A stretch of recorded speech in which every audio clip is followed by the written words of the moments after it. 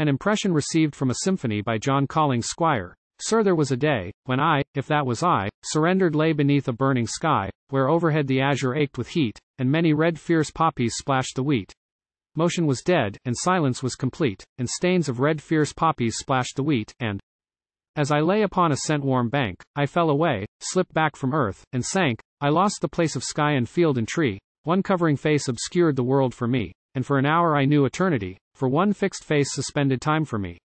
Oh, had those eyes in that extreme of bliss shed one more wise and culminating kiss, my end had come, nor had I lived to quail, frightened and dumb as things must do that fail, and in this last black devil-mocking gale, battered and dumb to fight the dark and fail.